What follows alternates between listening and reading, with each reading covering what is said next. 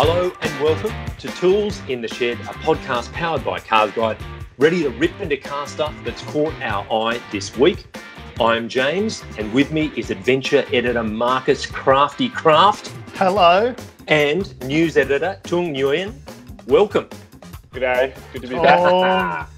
This week, we're looking at a new direction in ute and SUV evolution that could be about survival of the fittest. And we'll talk about some of this week's entries in the CarsGuide garage, and we'll catch up with the original Energizer Easter Bunny in this week's MuskWatch. So stay with us. But first of all, we've got some feedback to go through and talk about, which is fantastic. Last time round, we were looking at Chinese knockoffs. We thought they were a thing of the past, but apparently not. And one of them, the high-profile one, of course, is the Hangtian Land Cruiser wannabe bootleg version. So Peter Painting came in and said, some of those Chinese knockoffs look better than the original, which I thought was quite good. Each to their own. Good. They get good. But Hammer Rocks says, we asked if we'd missed any, and he's come up with another 4. And for people watching on YouTube, we'll have a picture of each of these. Well, he would. So the Toyota RAV4, if imitation is the highest form of flattery, had the Zhengjiang Zhonwei UFO, which was pretty much a carbon copy of an earlier version RAV4. Then the BMW X5 was copied really by the Shanghuan SEO, SCEO. So I'm calling it SEO. The Lexus RX had its own fan club with the Honghai NCV. And the Audi A4 Avant was kind of rebooted as the Yema F16, which sounds like a fighter plane, but it actually looks a lot like an Audi wagon. So with those pronunciations, by the way. So thank you, Hammer. That was fantastic. Michael Lee, who was a correspondent last time round, said he used to work for Hyundai in China, and he's come back with a little more info and says, really, it's just like building a car out of Lego. You can go to a manufacturer and say, look, we want a complete powertrain, and then another one, and we want a suspension, and they'll do that for you. And then you get some engineering graduates and put it all together and wrap a body around it and get other suppliers for that.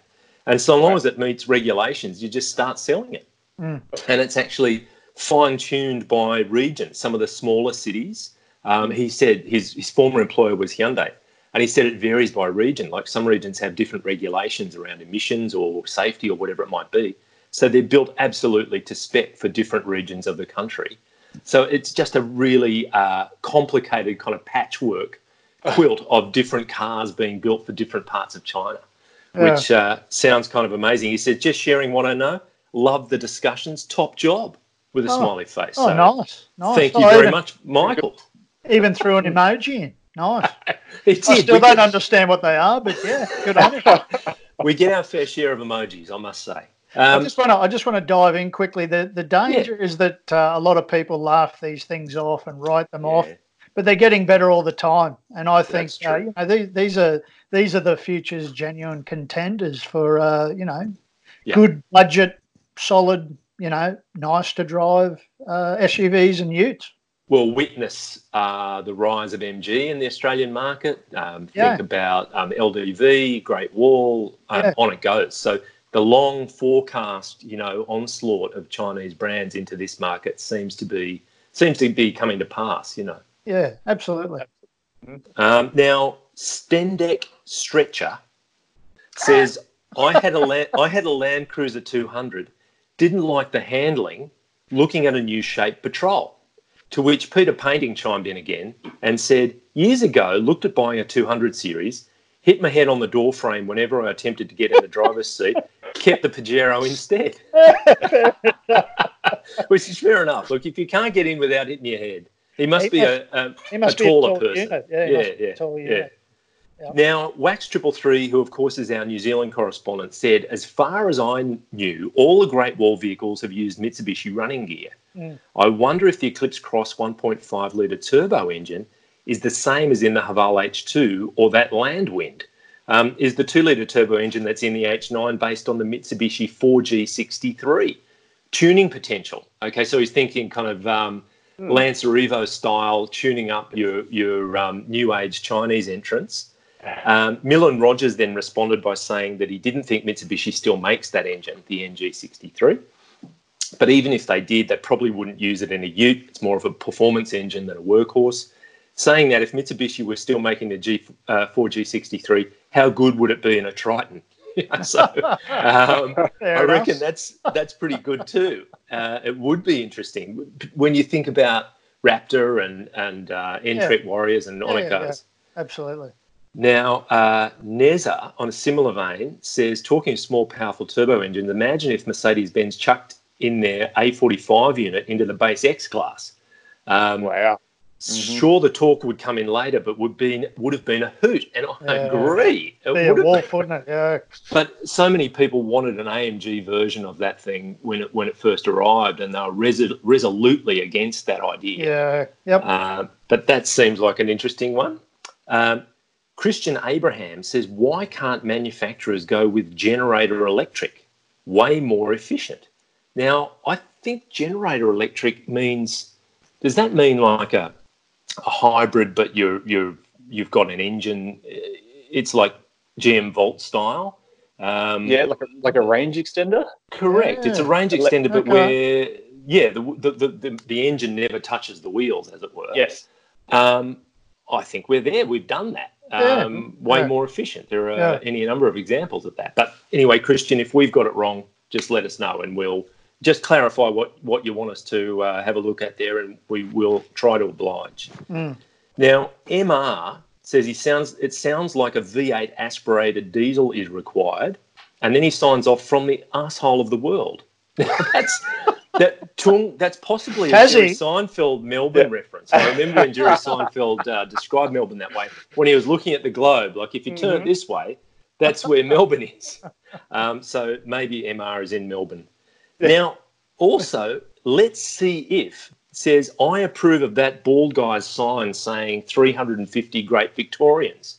Good to see Vicks recognised for once. And Ian Thomas says, from my angle, it says victories, but 350 great Victorians is way better. I'm with you, bro. 2 thumbs up emojis. Now, David Burt then said 350 of Michelin's best tyres. I've got to explain this poster behind me. I'll move my head. Says 350 Grand Prix victories, and that's for Goodyear. So that went from Richie Ginther in 1965 with the Mexico Grand Prix, and that was a 1.5 litre V12 car. It was Honda's first ever victory, and it stood for a heck of a long time. And then finishes with David Coulthard in 1997 winning the Australian Grand Prix in a McLaren MP412. And that was a 3 litre V10. So that's what the poster was. It was in Autosport magazine forever ago. But cool. There you go. Now, our new best friend from Bolivia, Jorge Luis Bojoa Cosio, has come at us again. He says he hopes to soon be in the market for a 4x4. Since he sold his 01 Pajero, I've been craving for a Wrangler JK 2-door manual. He wants the topless experience. I live in the warmer side of Bolivia next to Brazil. My other option is to sell the Civic Coupe, so he's got a Civic Coupe, buy a cheaper Miata to get the convertible ride, plus that cash, and get a 2011 to 2012 Toyota Tundra. Wow. He's all over the shop. He's like the Jay Leno of Bolivia. His garage is trying to build a garage, yes. Now, NDI Prez 10 Preston says, hi, do City's golf car, please. So that one's left me a bit perplexed. I'm not sure whether he's asking or she is asking us to look at a golf cart or a particular variant of the VW Golf or city cars in general. So maybe we could get some clarity on that as well, and we'll do our best. And finally, David Burt says, yes, the vehicle world post-corona will be different. I guess the question is, how different? Will the vehicle purchase experience be different? More home demos and online purchasing, downsizing, less of an emphasis on cup holders, although we will always have a strong emphasis on cup holders at CarsGuide. Could the Chrysler Centura return? What's the CarsGuide crystal ball, acronym CGCB, telling you? So the Centura coming back would be amazing, for for those that may not be familiar with that car, a beautiful, locally developed and designed product with an inline six-cylinder engine in a compact size, rear-wheel drive. I think it was more or less a Tirana competitor. I can't see it coming back, David, but it would be interesting, mainly because Chrysler, they're not into that kind of product in Australia anymore. In this crazy mixed-up world, who knows? Who knows? But I think inevitably with a situation like this, for what it's worth, where people are forced to adopt a different way of living and working, those that can still continue to work from home or in other ways, it does have an effect because you realise maybe I didn't need to do things that way. It just forces you to adopt a different approach. And you may, in fact, realise it's easier, more efficient, more cost-effective, whatever it is. So if dealers are adapting and car companies are adapting to this situation, I'm sure there will be some changes that come out of it. Yeah, for sure. What's interesting is, people rely so heavily on public transport now. And I think after this post-coronavirus world, are people going to, look to buy their own car so they can commute away from everyone else? Yeah. Maybe. I mean, sadly, for taxis and ride-sharing companies, there's a bit of a stigma around that now, and it's made people more aware of transmission of viruses and germs in general. And apparently, colds and flu typically coming in at this time of year. There's a big reduction in terms of people with colds or flu because everybody's being more cognizant of personal hygiene and washing their hands and all that basic stuff. Yeah, I think Tung's spot on. I think but as well as conventional car sales, I think coming out of the end of all of this, everyone's going to be planning so many trips away because you're going to have had such a gutful of the people that you live with. Yes, yes. That you want to. So I think four-wheel drives, SUVs, soft-roaders, two-wheel drive sort of things with a vague sort of leaning towards going on a gravel trip. I think these things are going to go absolutely. They're going to sell like hotcakes because people are going to want to get away. They're going to want to travel by themselves rather than go on public transport. And I think the whole world's going to change. But I think, we've proven pretty adaptable so far during this whole thing. And I think things are going to change a little bit, but for the better, perhaps. And the bit about having had a gutful of the people that you're living with, Kraft, are you projecting there? Is that something that people in your house have been complaining about? Oh, no, not at all. Not at all. My family are we're a tight unit. They're not here right very now, good. So I can so I can I can have a go at them because they've gone for a walk. But very good, very good. All right, now we were touching at various points there on Utes and what might power them and how they might be configured. Our main topic of conversation today is around a story that our own David Morley wrote, because he had the opportunity to speak to a particular person within Ford Motor Company. And he's saying that Utes, they're big in Australia already, that's for sure, and other countries as well. But they stand by for them to take over from SUVs as a preferred means of transport for families. And that what we could be seeing is a blurring of the lines between dual cab Utes and SUVs. Do you need a dual cab Ute that's able to tow 3.5 tonnes? Therefore, it's set up with a certain suspension, which means that it rides and handles in a certain way, or maybe you don't. Crafty, you as adventure editor, I suppose you're crossing over into an area that doesn't really exist yet, but it's an interesting one. I think, and I think we're probably almost there already. I think people are using their dual cab Utes as a wagon almost. I mean, perhaps they want a wagon, but they like the look and the driving experience of the dual cab and the versatility. And our aftermarket industry in Australia is so awesome, so busy. The products are high quality. People will buy a dual cab Ute and throw a canopy straight on the back. So if you want a covered storage area, you've got a covered storage area. I mean, you can put a canopy on it, or there's tonneau covers, all those sort of things. So if you're worried about not having the security of a covered cargo area as you would in a wagon, you can easily sort that out in a dual cab. I think, in terms of car-like ride and handling, I mean, we're pretty much close to those sort of aspects already in things like the Ranger, and you know, dual cabs of that ilk, and everything else is improving all the time, I think. And for, again, you know, versatility as a family daily driver, as a work tool, and as a weekend sort of trip away vehicle, those things tick all the boxes. Yes.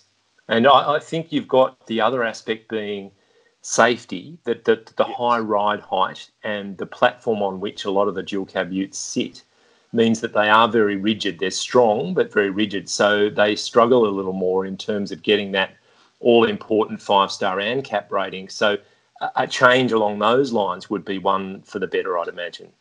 Yeah, well, I think, and that's you know, with regards to everything. I mean, safety is paramount with everything. So if they're going to improve, if the look's going to change a little bit and the structure's going to change a little bit, and they're going to be, you know, somehow, you know, sort of people's idea of them will, you know, will that they'll be a little bit softer. I think, you know, that's nonsense, you know, ultimately. And those are always things you can address further down the line, you know, with, you know, in terms of the warranty and whatever. Obviously, you'd have to be a bit more mindful of how those changes to suspension and those sort of things affect your warranty and that sort of stuff. But, you know, they are versatile, they are safe, and in terms of a family vehicle, and in terms of replacing our idea of a wagon and those sort of things as the ultimate family vehicle, then they're pretty much close to there already. So it just makes sense to me, doesn't it? You know, you have how many Ford Ranger owners out there are actually tradies? How many of them actually go pushback on the weekend? And how many of them are buying, you know, Wild Tracks or Ranger Raptors because they like the look of it, or they like to throw the surfboard in the back? So building a ute vehicle on an SUV platform, which reports have surfaced already. You know, Ford are exploring building a smaller ute on the same platform they build their new generation Escape on. How many more people would that appeal to? A lifestyle ute like that has the safety, that rides and handles like an SUV. You know, it makes sense. I would buy one. Yeah. Absolutely, It's I mean, David in his story makes reference to the Hyundai Santa Cruz, which is going to be just that for the American market. And the person that he spoke to, I should mention, is a guy called Jeremy Welch, and he's Ford's Emerging Markets Strategic Projects Manager. So he's been looking at these things, and the emerging market, it feels like he's creating them more than identifying them. And he said in Germany, for example, there are some tax concessions, but people are opting for dual cab utes for lifestyle purposes. They might just like bike riding. And if I don't know about you guys, but when you've ever been near a mountain in Germany or Austria or Switzerland in summertime, there's just mountain bikes everywhere. And these are the right height for loading in your bike. There are some tricky accessories where you can just put your bikes in the back, and they're very popular for that kind of reason. So you don't need the massive load capacity. You don't need the huge towing capacity. So there are numerous kind of situations where it would be ideal. Absolutely, yeah. All right. Now, what we're going to do is move on. And look, before we do, love to get people's feedback in terms of where they sit with that. It might be current dual cab ute owners. It might be current SUV owners. What would you want to see in a vehicle that blends those two ideas together? We'll probably end up with a Holden Crewman. You know, it'll be the dual cab ute of old. But let us know what you think. But we'll now move to our garage and what's been residing within it. And Crafty, I'll kick off with you. We were just on utes, and you've been in one, but doing interesting things with it. Yeah, well, funnily enough, I spend a fair bit of my time in utes. As well as my own thing. But I was in a Ford Ranger XL, a 2.2 litre, and my first time in one of those with the 2.2. I've obviously been in the 3.2 and the 2 litre versions of those things, but it's quite an entry level offering. Steel wheels, 16-inch steelies, cloth seats, so cloth seats, vinyl floor, you know, all that sort of stuff. I mean, people always throw around the phrase you can hose out the floor, but hose out the inside. And you know, I they're love more that directing. sort of stuff. They're more directing that at you, Crafty. Like you can hose out the interior now, please, as you've been driving the truck. Spray it out with pesticide because it generally stinks. You know. Yes. But I had a great time in the thing. The reason why we got that was we'd set up a load test.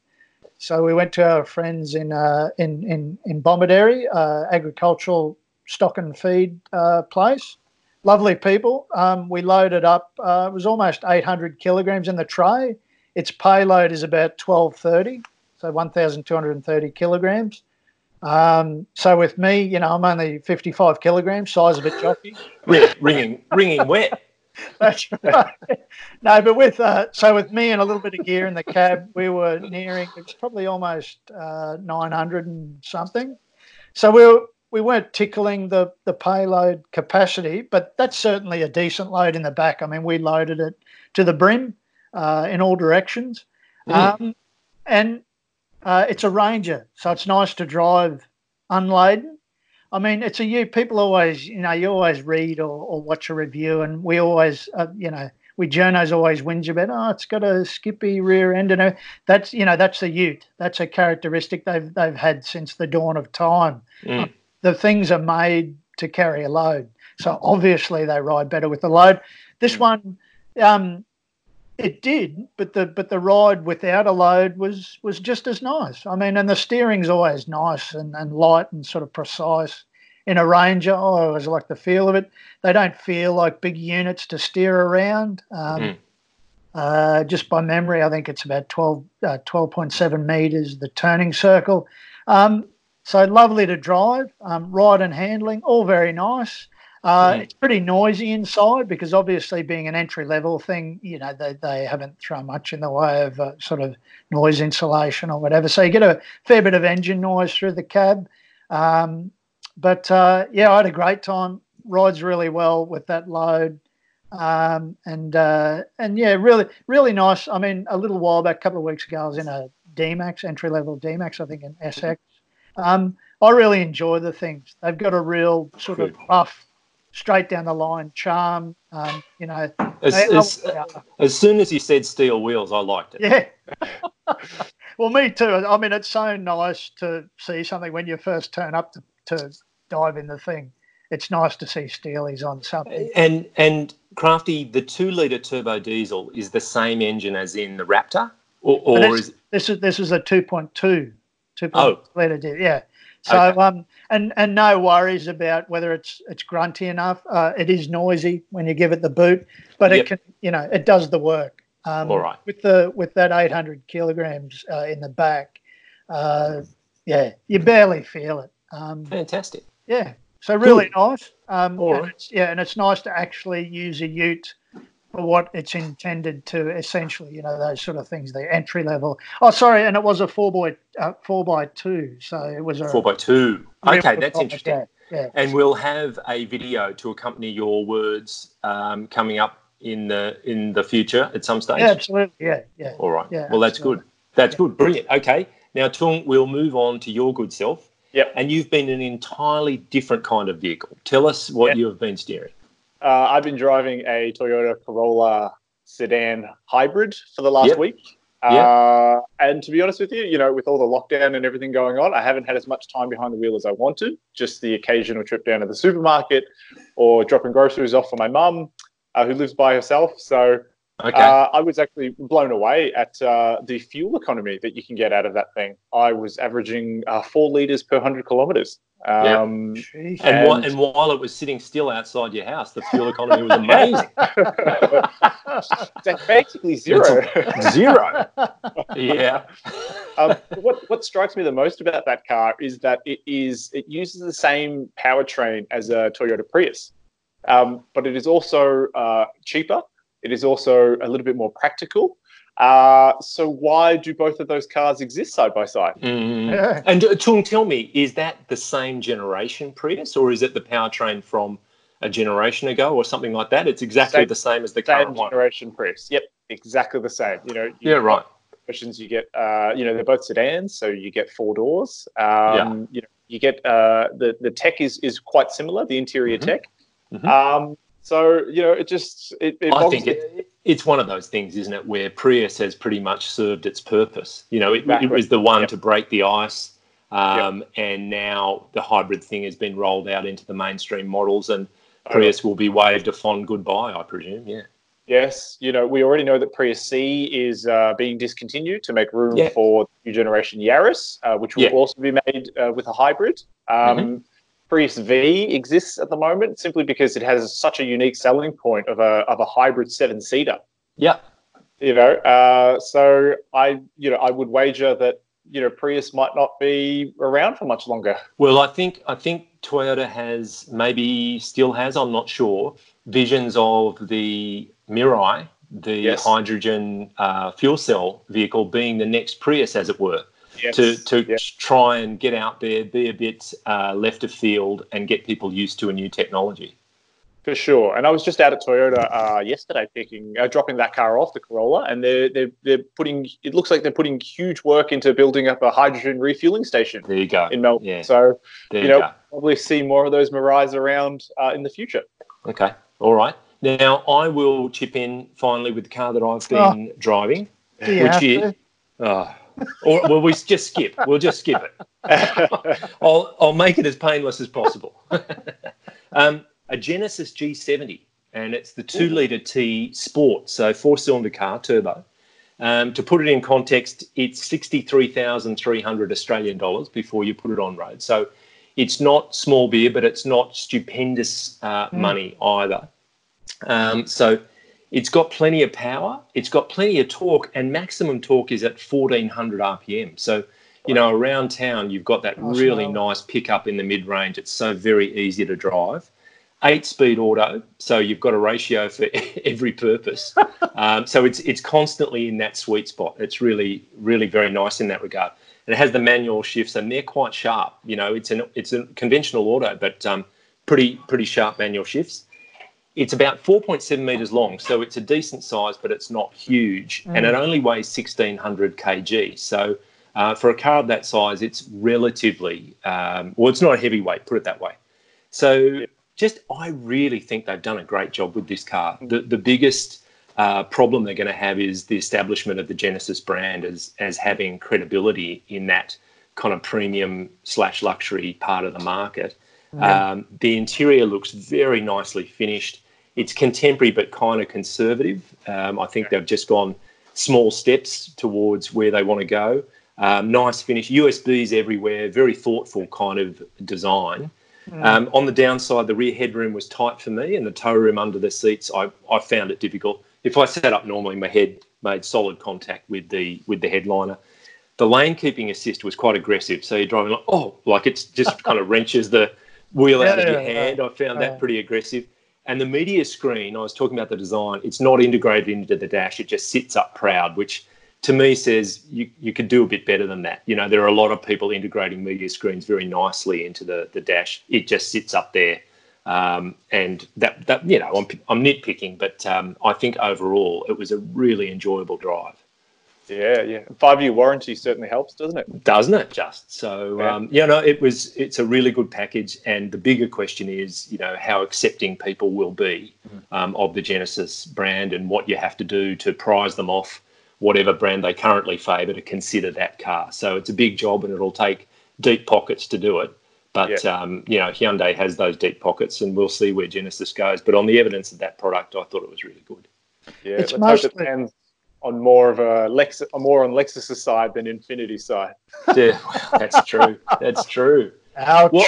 Well, we'll talk about deep pockets. I was talking to Tom, our colleague Tom White, about that yesterday, and I'm old enough. Pockets, yeah. He's got huge pockets. His pants are enormous. I'm old enough to have been around when Lexus launched into Australia. And Toyota was determined. You could just tell, look, we may have to take a bit of a knock here. It'll take a while for the uptake to come. And Infiniti, when it launched in Australia first time round, just wanted to ride on the wake of Lexus. You'll do all the hard yards and spend all the marketing dollars and establish a Japanese luxury brand, and we'll come in on the back of it. And they failed miserably. And sadly, Infiniti hasn't gone well second time around because it takes a huge investment. You've really got to put your brand out there and market it hard and in the right way. But I just get the feeling that Hyundai, you can't see them throwing in the towel. Genesis will be around for some time, and this is a real good car.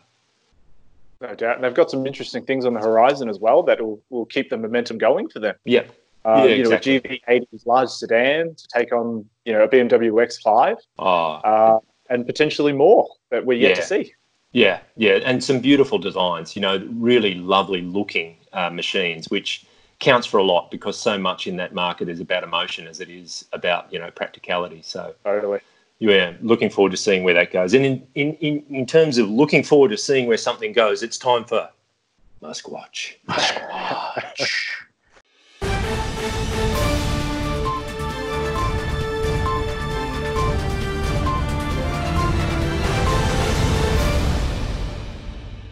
Okay, now let's kick it off.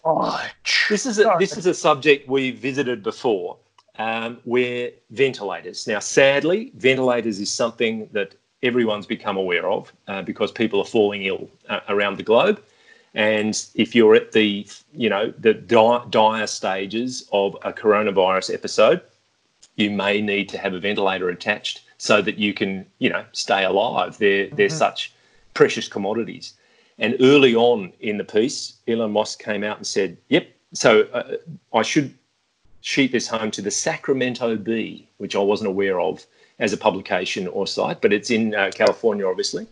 And they've got a headline saying, Elon Musk's ventilator, quote, fiasco shows need for more oversight on Gavin Newsom's mask deal. Now, Gavin Newsom is the governor of California. So on March the 23rd, he made a dramatic announcement that Tesla founder Elon Musk was donating over 1,000 ventilators to California. Now, the question here, and this story raises the question, miraculous news, but was it true? In the sense that Newsom's office now says Musk was supposed to deliver the ventilators directly to hospitals. So far, however, the governor's office says no California hospital has received them. Now, what we're getting into here is semantics, because what Tesla has donated to hospitals is it a ventilator? It's called this, BPAP machine, which is used to help people with sleep apnea when they can't sleep and they're waking up constantly during the night. So are they a ventilator? Technically, no. They cost about $800.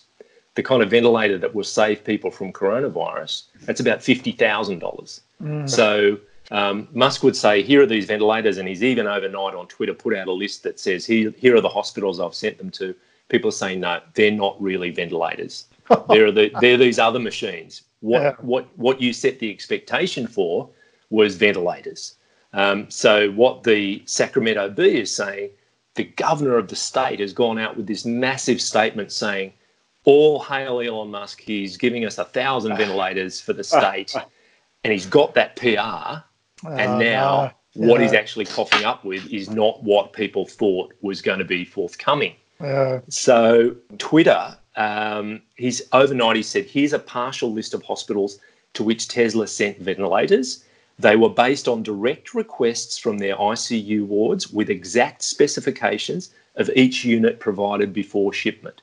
So that sounds pretty compelling, that he's more or less fulfilled what he was asked for. But Gustavo Litovsky responded by saying, wrong, the ICU wards needed ventilators. You told them, hey, these are the machines we have, not ventilators. Will they work? My guess is they accepted them. You did not give them ventilators. And Kuzo says, I hope this isn't another Thailand cave situation, which is, we don't want to go there again. But I thought another good one was Marcus Maximus, which is your alternate name, really. That's right. Marcus Maximus says, really strange that so many hospitals and doctors are taking time to thank him for machines that are, quote, useless. So that's true. These hospitals are grateful for what they're receiving. But it's just another kind of PR bun fight by a big, bold statement and then backfilling to kind of supply what may have been promised. Is Musk the king of over-promising and under-delivering? And that's Silicon Valley, isn't it? Make the big, bold statement and then work like crazy to try and deliver on it. Afterwards, yeah, exactly. Yeah. Now, another post on Twitter was, he said, "Happy Easter, follow the white rabbit." And I followed that thread, and one person posted up a meme, which I thought was really good, and people on YouTube will be able to see it. It's the Easter bunny on the couch and Sigmund Freud next to the bunny in the chair. And the Easter bunny's saying, "I don't know where the eggs come from, and I don't know why I hide them." Which I thought was pretty good. That is pretty good. Yeah. There's another one where Elon's posted up a dog that's been caught by the flash of a camera, and its eyes just have these green kind of lines coming out of it. So it looks otherworldly, and it has a katana-style sword in its mouth. What? It's a Labrador. It's got these blazing green eyes. So a mix of responses to that, referencing, yes, Wesley Snipes in Blade, but also there's a famous Reddit meme where a person was talking about while others party, he study the blade. So that's where the dog is holding this katana. Yeah. But it's also these legendary dogs in Pokemon. Okay, one's called Zacian and the other's called Zamazenta. Right, so this is where this connection with this dog with a sword in its mouth has come from. And then someone posted up a picture, again, those on YouTube can see it, a corgi cross with a cardboard sword in its mouth. And another dog below it, a black Bitzer with its head through a fly screen door, which is mimicking these two Pokemon dogs. I thought that was pretty cool. Anyway, Pokemon, the share price is a big story because it is sitting at $745.21 for a Tesla share, and it was $548 a week ago. So that's the nature of such a volatile stock market, but also Tesla just going up and down like a roller coaster. But Reuters reckons part of the reason for that is that Tesla's China registrations jumped 450% in March because they started their factory up again. So they went from 2,000 units in February to close to 13,000, pardon me, in March, in a market that fell 43% in March. The Chinese car market came off 43%. So they've completely bucked the trend. And that's why some people are thinking, all right, time to buy. But you wouldn't be surprised if next week it's down another couple of $100. It's just that's the way it is at the moment. Yeah. Yep. All right. Now, with that, I think we've reached the finish line. And I want to say thank you, Tung. No worries. It's a and pleasure thank you, Crafty. No, thank you. And thanks to our production warrior-in-chief, Mr. Pritchard, for his remote control recording and assembly know-how. Today, he's in his serial killer T-shirt. Now, that's Coco the monkey with a knife.